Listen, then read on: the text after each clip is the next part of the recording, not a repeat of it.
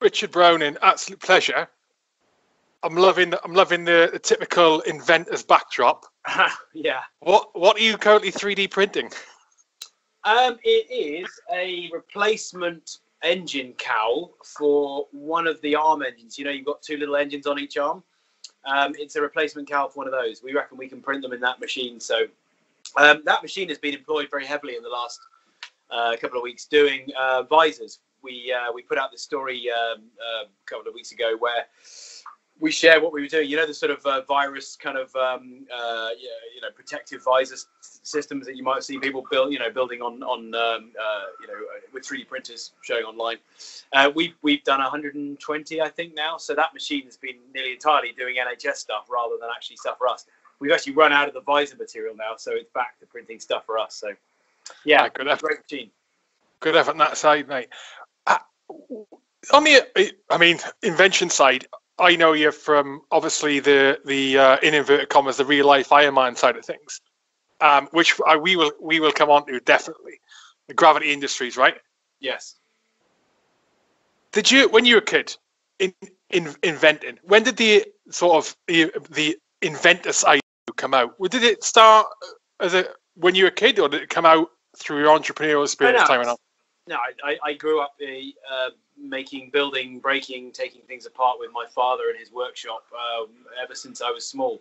I was much more interested in taking part in old TV than building some Meccano or something. I love the kind of discovery element of taking apart something that that maybe was verging on the maybe not recommended. Certainly that would be the case for one of those old TVs. But I've always been, I suppose, that way inclined. I've always been curious. The more I'm told to do something, the more I'm inclined to wonder what else is over the horizon that I'm not being told about. And I suppose that's all part of being that kind of curious inventor kind of mindset. So, no, what I've done with Gravity and building these jet suits and building this company is closer to home than my 16-year career in the oil industry in the city. That was really a means to an end rather than my kind of natural calling, I would say. I think I've always been that sort of designer inventor mindset. So what were you doing before in the city? Finance?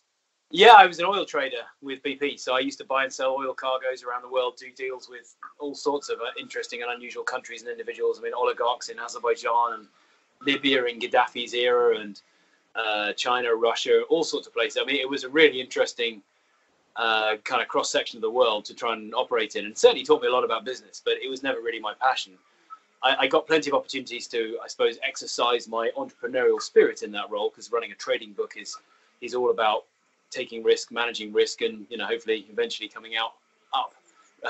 So it's actually not dissimilar to the process you go through when you're a designer, inventor, and entrepreneur. I mean, you're taking risks that you hope you can manage the downside of, and eventually emerge the other end with more successes than failures. So actually, yeah, it was a similar kind of place, but obviously as part of a big company, it's nothing like the autonomy I have now as running my own. So, but yeah, that was a big part of my life. Do you still manage to maintain the sort of the big calculated type of risk and all the analysis and assessment that goes into that business, especially the oil world?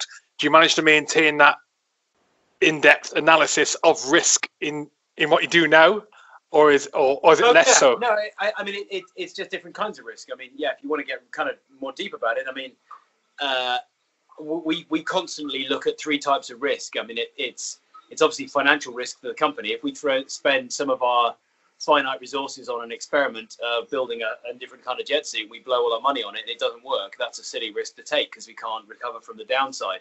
But there's two other buckets of risk we seriously worry about. One is reputation. At an event, if I see a double-decker bus going past and I think, it'd be really fun to go and surf that into town and then fly back again, I bet it would go viral.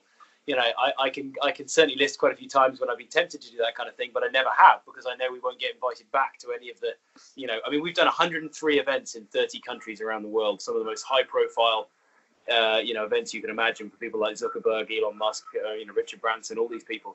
You don't get invited back if you take that kind of reputation risk, and all the regulators and authorities are, I'd like to say supportive of us. None of them are against us. I wouldn't say that they rush to endorse us, but they certainly have never stopped us and enjoy what we do. But that's come through building that reputation. And then finally, the most important risk, arguably more important than the risk I used to have to manage as an oil trader, is safety. I could absolutely strap on any one of these suits sitting in the back here, and yeah, probably within about 5 minutes of standing here or sitting here now in a t-shirt and shorts, I could be at 2,000 feet in the air. Now, do I want to go and do that? No, because you know what? If in the tiny chance there's a slight problem with one of the engines or something, I'm not going to get to have another go. So risk management is critical to running a business and being an entrepreneur, I think, and running a trading book. It brings us on to we talk about risk. It's not exactly relatively speaking, it's not exactly the safest stuff you're working on. So where did the idea to start working on a system that could propel a human being, a jet suit, where did that come from? Why that angle? What was the spark? Yeah. So I'd firstly say, a bit like a very fast sort of sports motorbike or a Formula One car or whatever, they don't have to be dangerous. It's entirely how you behave with them. They open the potential of danger, or they carry with them the potential of danger. But what we do is not inherently dangerous if you're sensible and you understand what you're doing with it. But anyway, I'll come back to that. So a lot of my inspiration actually came from my time alongside my career, my time doing a variety of kind of challenging things. So I used to run ultramarathons, I used to race triathlon, and then I spent about 6 years in the Royal Marines Reserve as well. So that all of those, I suppose, scenarios taught me, probably similar to your background, with paras, that you go through a journey, a self-discovery journey of realizing you can push yourself a lot further than you probably imagined. And the self-confidence that you get from that leads you to look around the world and think, well, you know what? In whatever realm, in my case, it was aviation and flight, which is inspired a lot by my family background. But when it comes to human flight, I wonder, just for fun, no real commercial, serious reason behind it, just for fun, imagine if you could actually support your body weight on a degree of propulsion, rather than leaning on a desk or a chair or a bathroom sink, rather than leaning on those. If I was leaning on the momentary support of a form of propulsion, well, I can hold myself, and back in the day, I used to be able to hold a planche and stuff. This is a pretty ridiculous sort of athletic maneuver, like doing a press-up without your feet on the ground. Then, well, screw it. I think I can kind of have a run at producing a whole new form of kind of human flight. Again, I want to reinforce this point for no sensible reason whatsoever. I just thought it would be cool. So I realized that everything I thought I needed to do to be able to achieve it was in my gift. So I knew enough about gas turbines. I knew enough about the control systems. I can build most things out of, aluminium and, rivet things, bolt things together and stuff from my, childhood experience. So I suddenly realized I could do most of this in my evenings and weekends. So yeah, and there's a lot on YouTube, a lot on Instagram. There's 5 TED Talks now, including the big TED 2017 talk. If you Google for Richard Browning TED Talk, or the YouTube particularly, we're putting a lot of content on there during this lockdown period. If you search for Take on Gravity or Gravity Industries, particularly Gravity Industries on YouTube, you can see the kind of, almost ludicrous steps I went through of fixing jet engines in different parts of my body and working out what works and what didn't. All the time, again, being safe. But I just thought it would be something really cool to do. I thought it would be something that conventional received wisdom suggested was impossible. And I kind of absolutely love it when there's people say things can't be done, and you just quietly prove that you can do it. I bet you going through P Company, I bet there was voices in your head, or even maybe real voices in your circle of friends or family that maybe you thought you couldn't necessarily get through it. And isn't it damn satisfying when you prove to yourself and everybody else, that you absolutely can? Yeah, absolutely. Yeah, you're right. It's an interesting point you raise there, mate. We're very lucky, I think, you and I, and other people have experienced it. Where myself, I've been forced into that, pushing the envelope of my physical and mental abilities. But either way, I've come out the other end and gone, okay, and I know I can push myself, and I can only better myself in doing that. Other people don't have that benefit. I think that's what you've experienced. And it's really interesting with the ultra running background as well. Just, again, pushing yourself into uncomfort, because it's where you discover things. You either discover things about yourself, or you discover things about. There's not, there are very few free things in life, really, and by pushing yourself either voluntarily or being forced by circumstance. And to be honest, most you know, there's a very common trend with people who achieve unusual things that often you look at their background and something pretty bad has usually happened, which has forced them to discover in themselves a degree of confidence or motivation that otherwise they naturally probably wouldn't have had. You know, that probably applies, well, it definitely applies to me with my childhood. And if you can run with that and not let that defeat you, or just even self-generate that, you don't have to have had some, you know, unfortunate childhood. The payback is massive. You put yourself in that discomfort and you cling on and you keep pushing and you have the faith and you find some strength from somewhere. And whether you're setting up a startup or getting your ass off the couch to run a 5K park run when we're allowed to do those kind of things again, then it's the same journey. It's the same energy to go a bit beyond what you think you can do. And the reward, it might not come in the first attempt or the 20th, but it will come eventually. You know, and this, you know, flying around with jet suits, it might look pretty outrageous to people, but I mean, it is tempered by the fact that in my life, I've tried countless entrepreneurial things in my time, and many of which have not worked.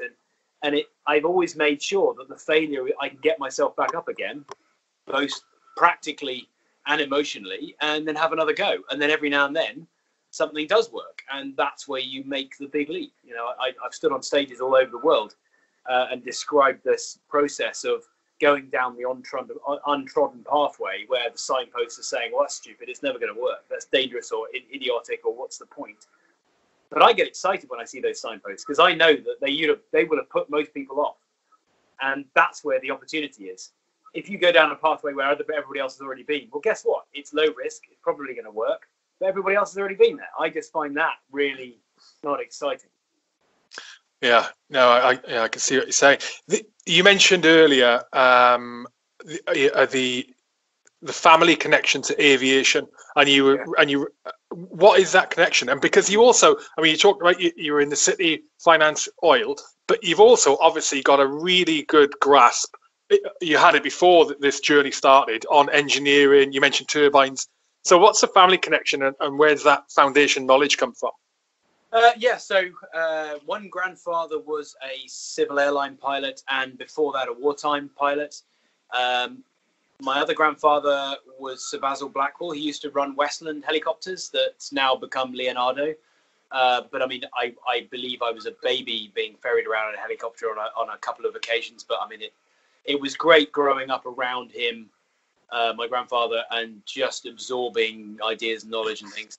And then my father, he died when I was 15, unfortunately, from a failed business venture. You know, took his own life in that process, which is the bit I was talking about where you learn the hard way. But he was a maverick inventor and designer and entrepreneur, and he invented the first mountain bike suspension, for instance. He invented amazing folding bikes, and he was an aeronautical engineer. I could have described to you at probably age 10 the physics principles of how a helicopter takes off with a swash plate, and how the swash plate then will rise up to change the pitch of all the blades simultaneously and then tilt forward, which changes the lift on the rotor disc higher at the back versus the front, which makes it tilt. I could describe all that to you probably when I was 10, just because he used to talk about that all the time. So, yeah, understanding and being confident enough around a gas turbine, albeit a small one, didn't seem much of a leap to me. So I have a huge amount to thank that family background, if you like, to give me the confidence to go down this route. But yeah, it's funny. All this only dawned on me only in the last couple of years, really. I didn't have any pre-planned destination, you know, in my mind. I went into business. Forget the fact it's oil. It could have been any kind of business, but I went into that purely because I wanted to go and, yes, get lots of experience, but mostly build a financial safety net for myself that I experienced the lack of when I was a kid. And that the last thing on my mind was to go and throw everything that I had at some crazy idea of, you know, some startup or something, when I couldn't emotionally imagine coping with the downside of that then failing, because I lived through that as a child. So I've had to build this safety net first before I then open the taps on the crazy father legacy to go and do something as mad as run a jet suit company. brings us nicely onto the jet suit. One of the early iterations of it I seen, and it's your first test flight. I think you're in a yard. In fact, it might be one of the recent videos you uploaded to YouTube, an old one. and in it you've got turbines on your arms, Yeah. and on your legs. Now, one of the things that strikes me with the jet suit is when I've seen you flying about in it, what strikes me is it must be incredible pressure on your arms when flying about. The pressure on your arms and your shoulders and the strength it must take. You mentioned the planche earlier. Why did you bin off the leg turbines? Yes, so, it must have made it easier. Right. So let's cover this. And there is a couple of YouTube where we specifically tackle this question because we get it a lot. So, yes, you're correct to say in November 2016, some 5-6 months after I first started experimenting, I achieved the very first kind of jet suit flight of 6 seconds across this Wiltshire farmyard. But it was a big moment. And it was achieved by having 2 engines on each arm and 1 on the back of each leg on your calf area. And you'd think, because your legs are designed to take your body weight, you think that would be a good idea, right? And it did work, but it was like balancing. I looked like a puppet. I was balancing all 4 limbs. And as you feel the thrust come up the back of your leg, you start to rise up. And then you want to almost pedal your feet, trying to find the ground again. It's a very weird feeling. And as soon as you bend your knee, the thrust now isn't pushing you upwards. It's starting to rotate you. So you have to hugely concentrate. It's the whole patting the head and rubbing the stomach kind of thing, except with 4 limbs. It's doable, but hard. What we realized, if you slide those 2 leg engines up to about your arse level, then suddenly you don't have them attached to flappy limbs anymore. They are just doing a good job of lifting you by the belt kind of thing. Now, what we realized is that if you think of 2 engines on each arm and 2 round the back, you've essentially got 6 thrust vectors. And if you simplify that to 3 thrust vectors, so 2 engines on one arm, 2 engines on the other, and 2 on the back, you've really got a 3-legged camera tripod. That's why it's so stable. You've got 3 solid, stable thrust vectors. Now, you're not lifting all your body weight because the rear engines, and at that time it was 2, and it's now for the last 2.5 years has been 1 larger one, which is roughly the same power as each arm. There is a bit more power in that bigger engine because it allows you to lift more fuel. But let's, for the sake of argument, say it's just another third. That's lifting all the equipment and almost a third of your body weight, which means that if you lean like this evening, if you know people listening to this, lean forward with roughly straight arms on their kitchen sink, worktop, a chair, or even a bathroom sink, but be careful because it might come off the wall. But if you just lean forward and you're standing, ideally on some bathroom scales, keep leaning forward with those straight arms until 1/3 of your body weight is left registering on the bathroom scale, and that's what it feels like to fly. You'll be surprised at how ridiculously easy it is. You're just leaning forward with roughly straight arms. So we've had 70-year-olds come and learn to fly with us as clients. It's annoying because once you've learned it, and some people only take a day, even less than that sometimes, to learn this with the tether. It's annoying because once you've learned it, you realize it's actually very easy. Like with most things, when you're learning and you're vectoring your arms up and down and stuff, it can get tiring. But once you've learned it, now it's effortless. I mean, look at my face in all the clips, or any of my pilots when they're flying. Do they look stressed? No, they're just grinning like idiots flying around. So no, it's really not very difficult. Now, the other challenges of having the engines on the legs, on the lower legs, is that the thrust, the exhaust coming out at very high velocity.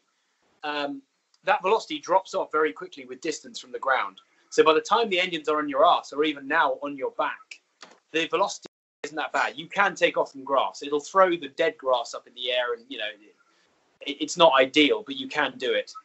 If you put the engines on the legs, you will literally dig a sort of 8-inch hole in the ground of soil or grass where you try and take off. So some people might be familiar with the French hoverboard, for instance. It's a super cool system in a lot of ways, but the problem is he has to land and take off from a raised, grated platform because the engines are even worse. They're under his feet. So the higher you can keep the engines off the ground, the more mobile and nimble you are because you can land and take off anywhere. So French hoverboard. Yeah, there's a guy called Frankie Zapata. He's built like a sort of jet engine powered hoverboard thing. I mean, you imagine you're like surfing around on a hoverboard. He's done some pretty cool stuff with it, but it suffers from that problem. He has to land and take off from the same point each time. Whereas, I mean, again, just look at our social media. You can land and take off from vehicles or boats or do anything you like. So there's a number of challenges. I mean, there's another one I can throw at you, which is the exhaust from the arm engines. If you vector downwards, in other words, sort of lower your arms like a sort of penguin motion, as you lower your arms, if the hot exhaust from those engines goes into the intakes of the leg engines, you can melt all the turbine blades out. I mean, it just shuts the engine down.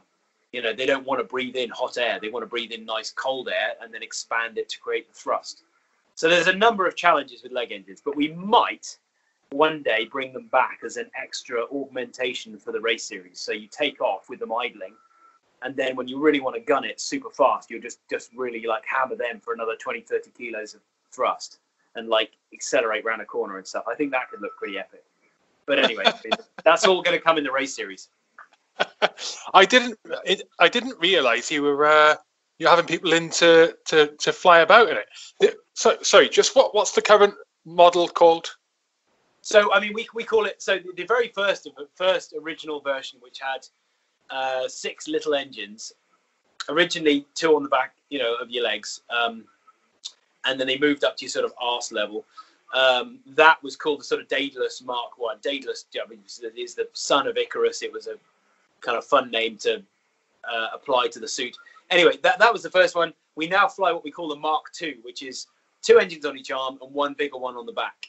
Same principle, but just a hugely proven platform, of which there's 5 suits sitting behind there in my shop behind me. Yep. Those have flown all over the world, like I say, 30 separate countries, 100 events. They pack into 2 check-in suitcases. When there isn't a virus rife in the world, then you can get on a plane and go anywhere in the world and get some diesel from a gas station and go flying those anywhere.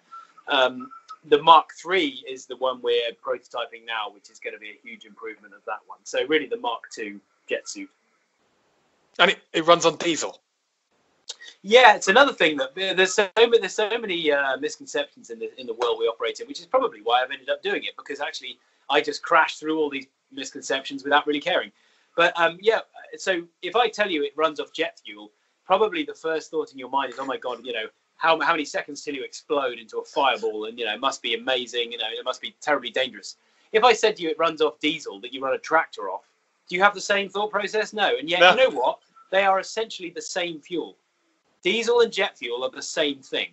The only slight difference is jet fuel is refined to be a bit cleaner and a higher spec, because you'd hope this, so it doesn't stand much chance at all of shutting down a gas turbine when you're going on holiday in a jet plane. And it's got a very slightly more sort of optimistic flashpoint. In other words, it'll ignite very slightly easier. But you know what? And I'm really not encouraging people to try this. You can put matches out in diesel. You can drop matches in it and they go out, right? If you hold it just close to the surface for a while, you'll eventually get a bit of vaporization and eventually get a flame. And when you do get a flame, over about 30 to 60 seconds, it will gradually build into a nice, very hot, but sort of bonfire. That's it.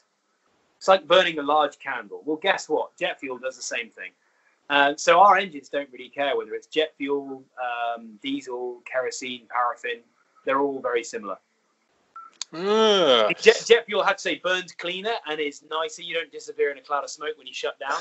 You do with diesel, but yeah. But I'm much happier flying this, knowing it's not like gasoline or anything. I mean, that would be very scary. If you've got people coming in to fly around in your suits, is there a calibration that has to happen for the suit relative to their weight? Yes. So yeah, we do client training. We do it in LA and the UK. We have people come along to our training rig. Again, there's lots of clips on Instagram at Take On Gravity and our YouTube. Yeah, you just get clipped in like you're going rock climbing, and the idea is you're on very low power, squeeze the trigger, and realize, oh, apart from making lots of noise, but you've got ear defenders on, you just feel this gentle push, and you just lean into the push, and you realize it's entirely in your control. And as you get lighter and lighter and jump around like you're on the moon, you increasingly don't need the tether. But I mean, we keep people on it just as a safety so they can't fall over. And they learn often within a day. So we've done about 60 different clients from around the world.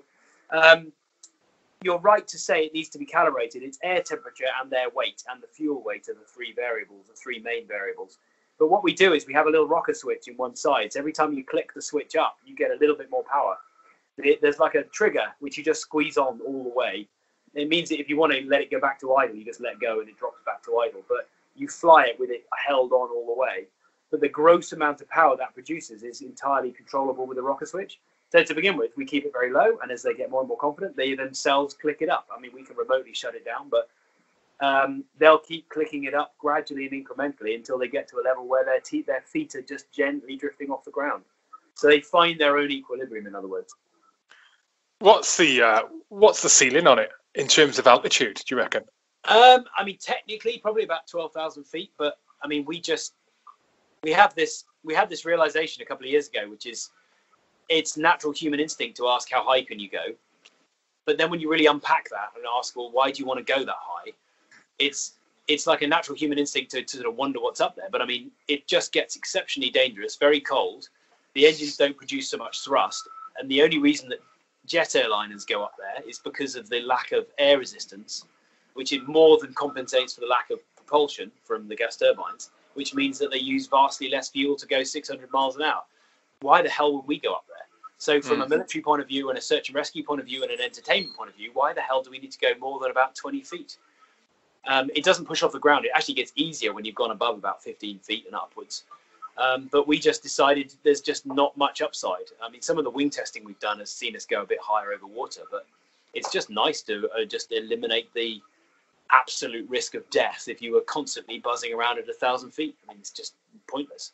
Yeah, it's a good point. If there's no point, then what's the point? No, yeah. It's a very regular question, but it's just really funny when you have this conversation. People go, "Oh yeah, that's a good point. Actually, there's nothing up there." And if you're doing it for a crowd of 30,000 people, you suddenly turned into an inanimate black dot. Whereas if you're 20 feet grinning at them, they love it. It looks like a real life, superhero film. Yeah. What? So, and we talked about height. What are the safety systems on it, if any? So in terms of, yeah, well, there we go. That's the question. Yeah. What are the safety systems? How do they work?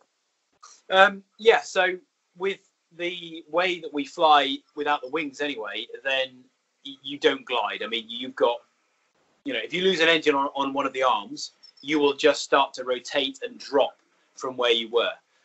It's not possible to get another engine to step in its place if there's a real proper sudden shutdown. And unlike a helicopter or an aircraft or a fixed wing aircraft, we can't glide. Therefore, you don't fly very high or you fly over water. The nice thing, though, is that if you do get a failure, the only way you can fail is go down. There is no gyroscope or ECU or computing involved, which would suddenly freeze or have a mad day out where you'd get locked into some massive unplanned climb. You just can't do that. You always fail to the downside. So my pilots and I always have this kind of constant assessment at events. You scan the ground in front of you and think, look, would I reluctantly accept falling at any moment during my flight? And over water, like I say, it's fine. But, if you're doing some crazy stunt jumping over a car, where exactly are you going to land if you're going to fail right at the top of that arc? If it's the equivalent of falling off a push bike or a motorbike, then, well, it's not going to be a fun day out, but you'll accept it. If you're flying over some spiky fence or something like that, you've got to ask yourself, even though it's a tiny fractional chance of it happening, we just try to eliminate those risks. What's the weight on the suit? I'm just thinking of falling with all that kit on. Fueled up, unfueled, it's about 25 kilos. And so it's about 30 kilos or so. It's a bit like kind of fighting order kind of backpack and weapon in a way in terms of the weight. But when you're flying, you don't feel anything of it. But it does afford you quite a lot of protection, though. It stabilizes your back. You've got a neck brace and a helmet. And, I've fallen, again, I put a load of fails up on our YouTube. I've fallen, at least half a dozen times in various circumstances. And, it's not fun, but we've done it in a scenario where it's been recoverable every time. What do you see again, you've probably been asked this, I'm going to ask you, what do you see what have been the most unusual, unexpected potential applications for your suit that have come about? I mean, there's obvious applications, obviously, but what are the unexpected and interesting ones that have sort of got you thinking onto the next step? Well, I mean, if I just cover what's happened since we launched, where I had no plan at all. I just thought it would be cool, and it had this massive effect on people who saw it live. And we thought, why don't we package it up in the form of a company? We formed the company Gravity, and we've kind of just scaled from there. And events and training clients have been an amazing, unexpected revenue stream. The main purpose, if you like, I think the core purpose at the moment falls into the same bucket as a Formula One car or a rally car or an Indy car or a NASCAR. What the hell is the point in all those vehicles? They don't do anything practical at all. but they entertain, they inspire people, and they leave a trail of interesting technology that gets, more widely applied. So in a baby way, we can definitely do the same thing. And we've sort of accidentally polled several million people around the world live from doing over 100 events. And consistently, people have lost their mind when they see this live. They always have this autistic reaction going, this looks even more fake than it does online. And yet I've just seen it and smelt it and felt it. I want to see more. I want to see 5 or 6 pilots all race each other. This is awesome. This is like a sort of real life, kind of human Marvel meets Red Bull Air Race kind of inspiring thing. So the purpose, if you like, is there for entertainment, inspiration, and just, creating content. Now, that's the primary easy win. It doesn't sound very admirable, but in the weird world with iPhones and Google and, Facebook and whatever, that's enough to justify the journey and to fuel our journey, making the equipment better and better. Now, when it comes to practical applications, special forces, niche special forces, ingress, exfil, and also search and rescue, we've done over a dozen military exercises now, and we're fully ingrained now in US and UK military, faster and to a greater extent than I ever imagined. But I mean, we've got to see that play out.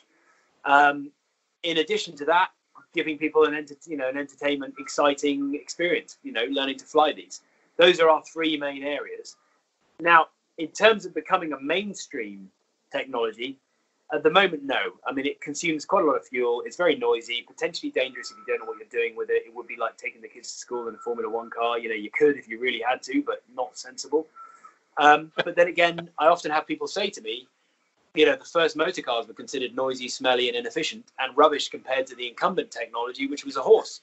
Why bother moving from a horse? Well, look where cars have got to. So, in some ways, as energy storage improves, battery technology improves, we might get to a stage where the electric prototype, which is sitting up on the wall around here, actually becomes more viable. And then you're in a different world. Then you're in a world which is quieter, cleaner, more controllable, and, maybe for sort of solo commuting to a short distance to work or something, maybe might have future, some future. But I'm not going to lose any sleep over it because we're having too much fun in the meantime. So electric. That was going to be my next question. Is on the electric side of things. But is it a working prototype that you've got?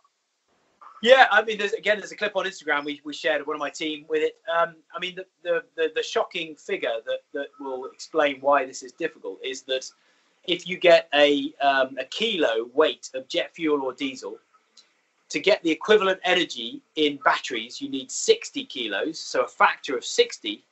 And even the most optimistic, crazy batteries is more like 40. You need, let's say, even 50 times the weight in batteries that you do, gasoline, diesel, petrol. That's your killer. That's the problem. We've all grown up with this amazing, petroleum products that, they do cause problems, clearly, but they are an amazing, dense, controllable form of energy that is very hard to beat.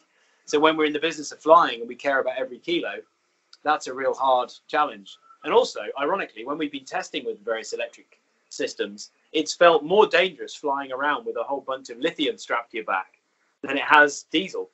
Because if you hit that, those lithium batteries and they start to, self-combust, they're very hard to put out. So you need to make sure you can get that off you pretty quickly. So there's a number of problems, but we're keeping a watching brief on it. Have you tinkered with hydrogen? Is that a possibility? Yeah, so hydrogen's an interesting one. So in theory, it's interesting. The challenge is that the weight of the container and the danger of the container is a problem. So you need like a sort of diving bottle on your back. We can have the same argument or debate around cars running on hydrogen. You can do it, but the weight and complexity and cost of the storage vessel is such that it makes it really quite inefficient. Rather than having a pressed steel petrol or diesel tank that doesn't cost anything to make, that sits there under no pressure with the fuel sloshing around inside it, really easy, compared to taking up your whole boot space with a compressed dive cylinder type hydrogen thing, which, by the way, if you have a rear end accident, they're not going to need to ask for an ambulance because there's just going to be a crater left where you were. It's all of those problems which kind of put us off. And you can't travel with it, you can't buy it very easily. It's just difficult. I mean, but it's lovely because it produces water vapor as an exhaust. I thought BP were working on a hydrogen-powered car. Oh, I mean, not so much. No, BP wouldn't be working on the car, but most oil companies have worked on hydrogen refueling, and several car companies have worked on and created hydrogen cars, but they suffer from the problem I described. Yeah. Honestly, one of the biggest problems in alternative fuels, I mean, this is my BP life now, but even if hydrogen was brilliant, the billions it costs to create an infrastructure that means you can drive your hydrogen car 20 miles and be pretty confident you can find a hydrogen refueling station. That's a big ask. I mean, it's an entirely new infrastructure. You know, the electric car people have got the same problem. You know, they're going to have new substations and new transmission lines, and you know, it's difficult. What's the range on the suit, mate? So it's easier to talk in terms of flight time. So if you stuff fuel in like that one sitting there, which is a pretty standard one, that can take about 20 litres. That will do about 4 minutes of flight time. Doesn't sound very much, but you can go take off from the palm of my hand, pretty much size launch pad, fly. Well, I mean, I've done 85 miles an hour, but let's just say 60 miles an hour for easy maths. And you can go anywhere in three-dimensional space in any direction, you know, for, therefore 4 miles. But realistically, it's usually 2, 3, 4 kilometers kind of range. Nearly all the events we do, like the one I've just today posted up a really quite cool thing. But you should watch this, being ex-military. We did the Yeovilton Air Show, so the Fleet Air Arm, the Jungly Assault with a load of helicopters and fireballs and all sorts. And me and 2 other pilots, one of whom was an ex-Harrier pilot, all flew the Jungly Assault.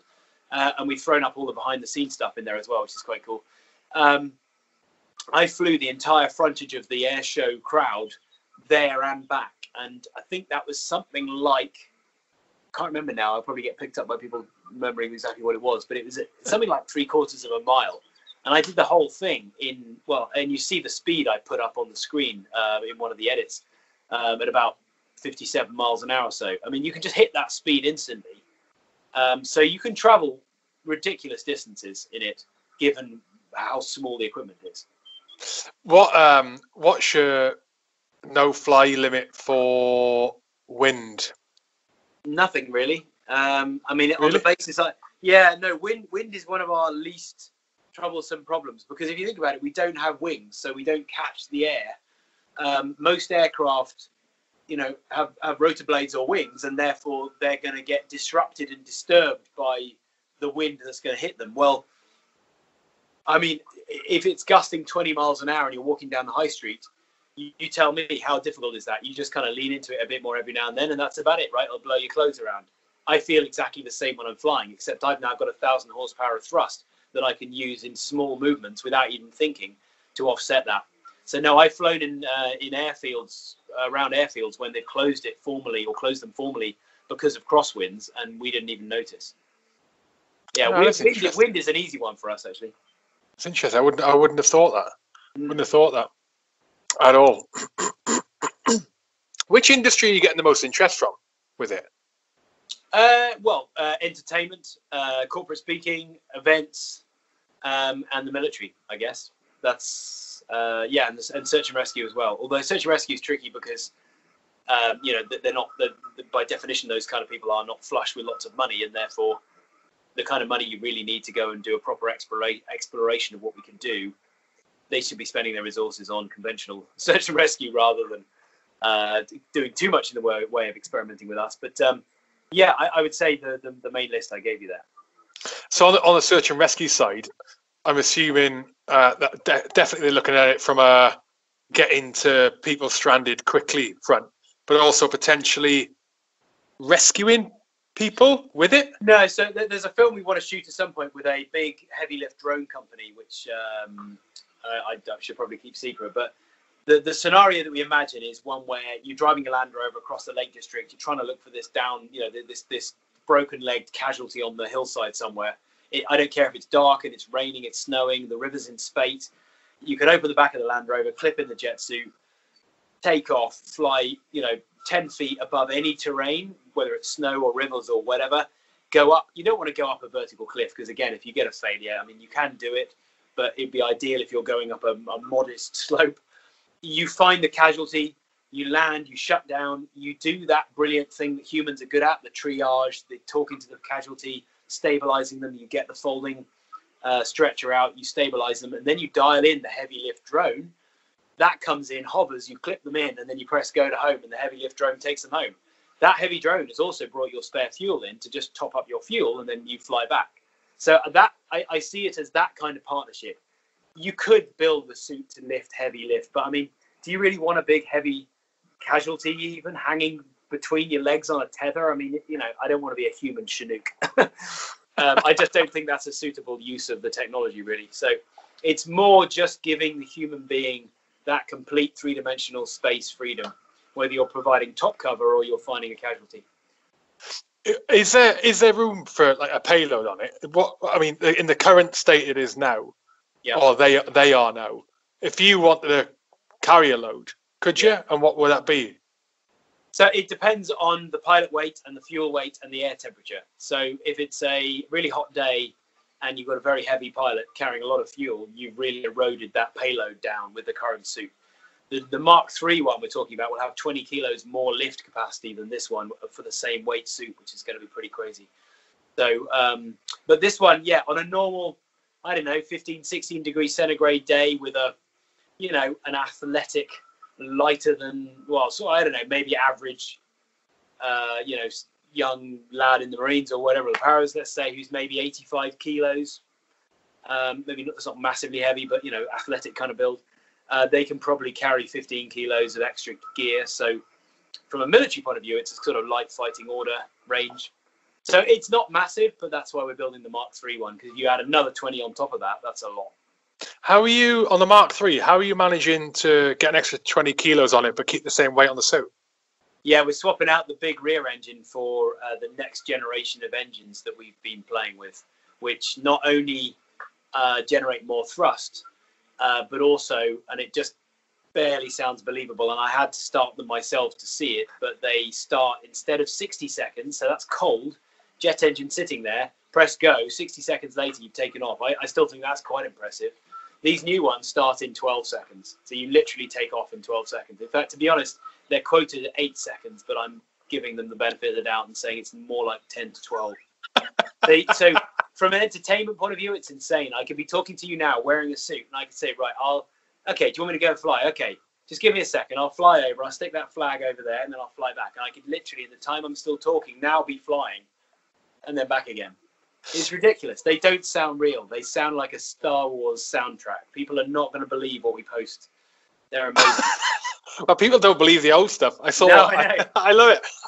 Do you read YouTube comments and stuff like that? Yeah, sometimes. Yeah, it's quite pleasing that there's relatively few people who now still think it's fake. Because I mean, honestly, if it was fake, and if you Google Richard Browning or Gravity or Jetsuit, and you see the pages and pages and pages of me or one of my team showing up all over the world, I mean, can you imagine the effort that would have had to gone into fake that? That would be more impressive than a jet suit. It's also quite. I think it's a nice thing to be working on something that people don't believe is real. It makes it all the more amazing in what you're doing. I guess so. I mean, but it's still a small part of me slightly frustrated sometimes. But I know you don't comment to those kind of comments. We had a guy who turned out, he drove for like 12 hours across the United States to come and see one of our training sessions. I mean, he wasn't paying, you know, it's quite expensive to come and do the training session to make it worth us doing it. He drove for 12 hours just to come and watch it so he could put it on Insta Live to somebody who was hounding him on it on social media, saying it's bullshit, you're all idiots, I don't know why you think it's real, it's not. And he drove 12 hours across the United States to film it for 5 minutes and go, look, there it is. Then he got back in the car and drove away again. So, I think I do the same. I think I do the same. I met a flat earther at a wedding once. Like, oh God. Unbelievable. Right, going back up to the suit, right? On the sort of the engineering side of things. From when you trigger, if that's the right word, what is it doing in the gap, in that 8 to 12 second or 60-second gap, depending on which model? In that gap, why does it take time before you get enough thrust to take off? Yes, because it's not quite Tony Stark, Iron Man, immediate impulse kind of thing. So to start, this is the same whether it's a gas turbine on a jetliner that you're going to go on holiday with. Back in the day, back 4 weeks ago. So to start a jet engine, what you're doing essentially is you squirt a bit of fuel in, you ignite it. You've now got heat. Now you blow air into the area, like you're puffing air onto a fire in a hearth. Okay, and the compressor starts blowing air at the fire. Well, guess what? The fire gets bigger. That starts blowing hot air out the back of the engine. Then you bit more fuel, bit more air, bit more fuel, bit more air. You're now building more and more and more heat. Now there's enough hot air wafting out the back end of the engine that as it goes past the turbine blades, it's now starting to push on the turbine blades and push them out the way as it's going out the exhaust. The clever thing is that those turbine blades are attached to the compressor. So instead of the electric motor turning the compressor, which is how you start it, the electric motor eventually goes, hang on a minute, I'm not needed anymore. I'm turning, the compressor's turning already because it's being blown by the turbine wheel at the back. And then you're just building and building and building, essentially like a constant kind of explosive ignition of the fuel inside the combustion chamber, that there's so much hot air blasting out of the engine that acceleration of air is creating the thrust. So to nurture that process gently up to idle, ready for you to squeeze the trigger and accelerate it up even more to 120,000 RPM, that takes usually 60 seconds, which is a little computer brain gently managing the exhaust gas temperature, the fuel input, and the RPM. It's the process that Sir Frank Whittle, blew himself up several times in 1944 and 3 and 2, trying to perfect, which gave birth to the modern jet engine. I was going to ask, who was Frank Whittle? Okay, I got you. So he had to do it without the benefit of computers, which are very good now at managing that very fine process. Because you can imagine, more fuel, more air, more fuel. That process can accelerate exponentially until then it just blows itself out. It just gets unsustainable. So our engines, we're using a little computer brain, are very good at getting that quickly up to speed. How is the new one potentially doing it at 12 seconds then? This is all supposed to be a bit secret, really, but I mean, what the hell? It uses a very clever spray atomizer. So it sprays fuel in a mist and then uses what looks like a taser in terms of the spark to ignite it. So it just goes a lot more aggressively for a much more intense fire very quickly, all contained inside the engine. The worst case scenario is it just goes out because it's got the mix wrong. But it's just a much more aggressive way of building the fire up. At the moment, it's a sort of injector and a glow plug like you get in a diesel car. So it's a lot more pedestrian. Is that going to result in a higher potential top speed on it? Well, it's the engines are also rated for a higher power, which if you flatten out, because the whole evolution towards wing development is our big frontier. Again, you can see that on YouTube and stuff. In fact, there's a really cool edit I'm going to put out soon with a lot of our wing development stuff on there. Yes, more power will, in theory, mean more speed. I mean, I'm only scraping the surface at 85 miles an hour when we set the Guinness World Record for that. We've got a greater thrust to weight ratio than any known jet fighter. So, if that makes sense. So sense, yeah. As a percentage of my body weight and the weight of the equipment, the thrust we generate is 1.3, almost 1.4 times the static weight of the flight system. Whereas the best jet fighters in the world, some of them aren't even over 1. In other words, they can't even stand on their tail and keep going up. So yeah, we can go extremely quickly. But then we're back to the safety thing. We have to get that squared away if we're going to go much faster.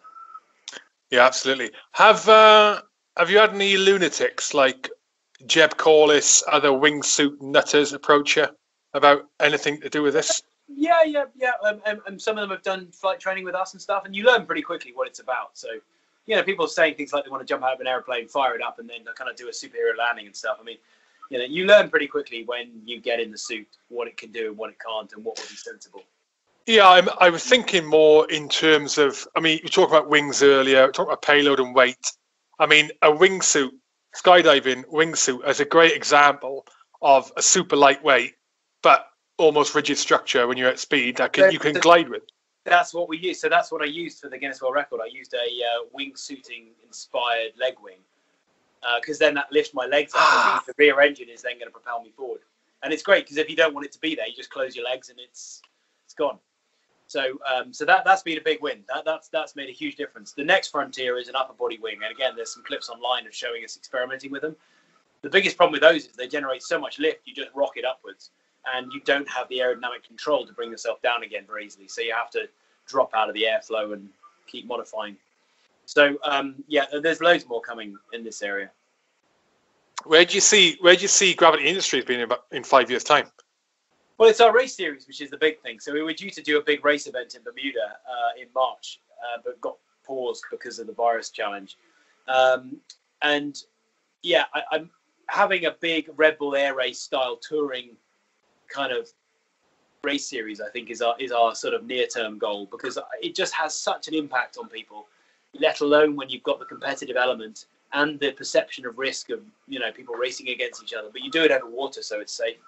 I think that's our kind of focus at the moment, and all the military stuff is running in parallel, and client training.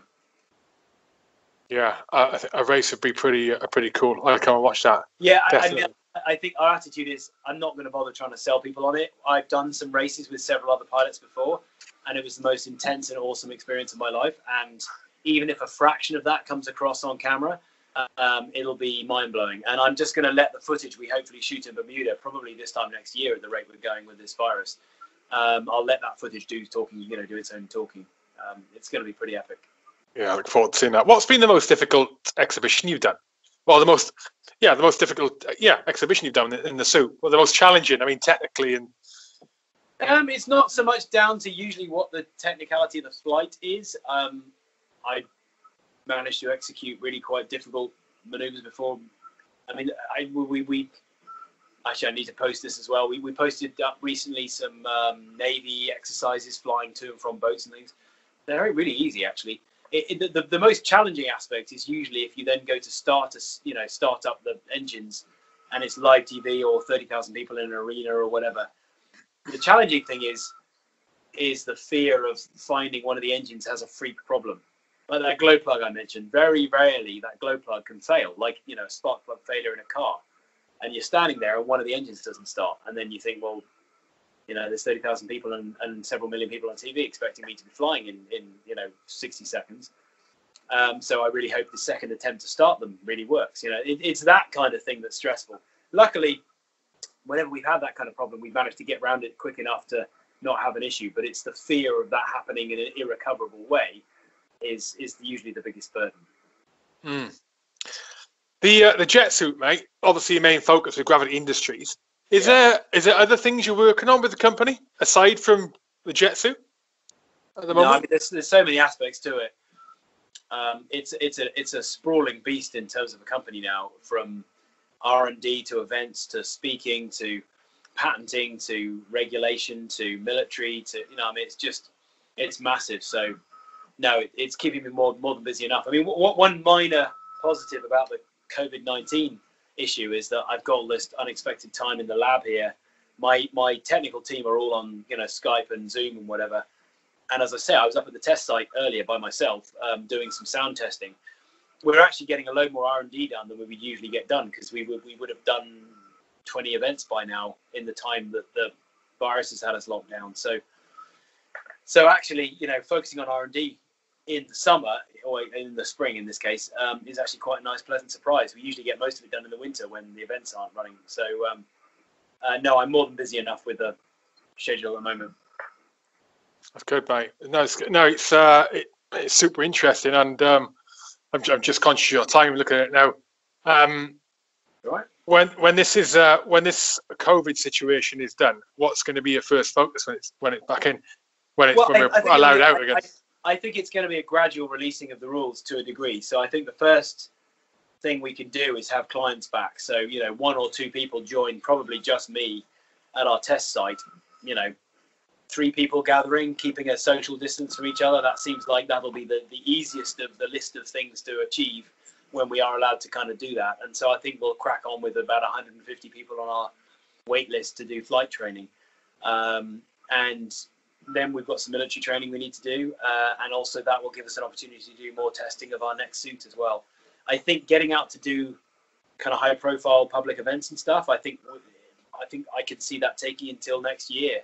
for those to come back on. So yeah, the race series might get postponed because of that. But yeah, we can keep ourselves very busy in the meantime. Yeah, I can imagine. Right, we'll bring it to a close. Thank you. So, where can people follow what you're doing, and how can people find you? Yeah, I mean, most social media, if you look for the phrase "take on gravity," you can find us. There's lots on Instagram. The Take on Gravity page on Instagram is pretty big.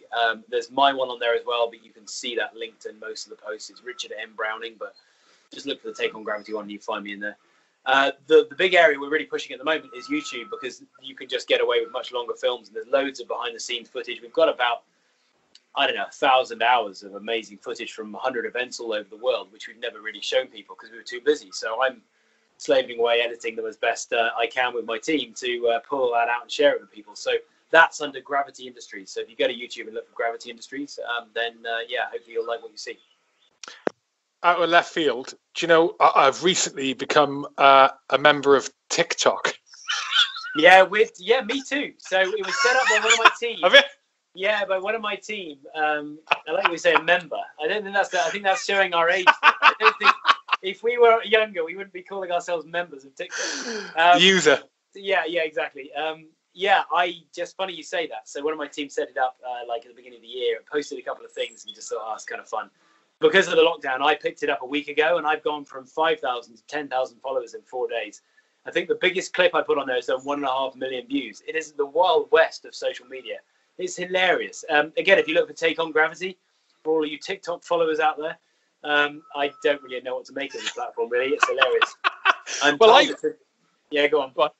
I'm told it's a Chinese spying platform. But anyway, never mind. Well, they can spy they like on me. I think everything is these days. Like Yeah. I'm recording this on a Huawei. Oh dear. Well, they know all about it then. But it's marketing, isn't it? So. Yeah, exactly. Well, I stayed away from it. All I knew is a kids video platform. But then a friend of mine, he's ex-military, and he's got a company called Sin Eaters Guild, which is just it's like one of these. It's an apparel company, clothing, all the rest of it. But it's built around selfless sacrifice, blue light services, military. It's really cool. And I saw he was on TikTok, and I messaged him and started slagging him off TikTok. But he made a really good point. He said, mate, I know. He said, but he made a really good point. He said, it's a platform crying out for positivity, and videos are brilliant on it, much like Instagram is, right? Yeah, I think it might herald the end of Instagram, maybe. I don't know, but possibly you might be right, actually, because it's pretty addictive. The difference with TikTok is, for the likes of ourselves, you, me, and him, we're able, through interest in videos, and especially the stuff you do, is that we're essentially communicating, because the majority of those users of that platform are the generation below us. Yeah. And below that, we're essentially communicating with able to communicate with the generation below and get them interested in whatever we do. It's perfect for you. Perfect. Yeah. Perfect. Yeah. I'll wait for your dance. I'll wait for your dance on there. Yeah, no, I haven't done that yet. Richard, it's been an absolute pleasure, mate. No, I appreciate your time. Pleasure's all mine. No, and good luck with the future. Thank you very much. You too. I'll buy you a beer when we meet up. Yeah, thank you. All right, we're done, mate. That was good. Cool. Thanks very much. Yeah. Good stuff. Have a good evening. Oh, you too. Sorry. No, it's fine. I'll done. The other podcast, I'll drop you an email. You have a look. Either get back to me or not. I know you're mega busy, mate, but I'll just send an email. It's cool. Cool, lovely, thank you. And if you're going to put it on YouTube, if you can link to it's Gravity Industries. If you can put that in there, that'd be great. Gravity Industries and Take on Gravity. Gravity Industries is the YouTube one. Take on Gravity works for most other platforms. Okay. Right. So what I'll do is just mention it in the description if you can. Okay. Sweet. Mate. Okay. Cool. Joy. Thanks, bud. Thanks very much. Cheers. Bye-bye. Bye, mate.